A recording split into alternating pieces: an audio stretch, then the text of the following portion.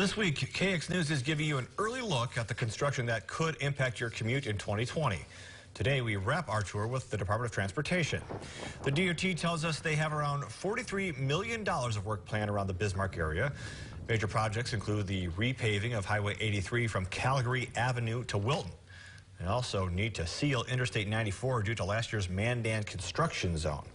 Other projects include shoulder widening on Highway 36 from Wilton to Wing, building a roundabout just north of Beulah, continued work on the Long X Bridge south of Watford City, completing the Highway 83 West bypass in Minot, and paving Highway 37 from Garrison to Highway 83.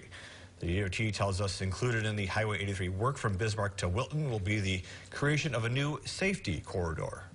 What that means is there'll be a wider pavement marking, some extra signing, and then that'll go all the way to Washburn is what we'll do the safety corridor project on.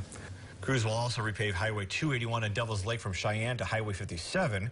The DOT also hopes to wrap up the Main Avenue project in Fargo later this year.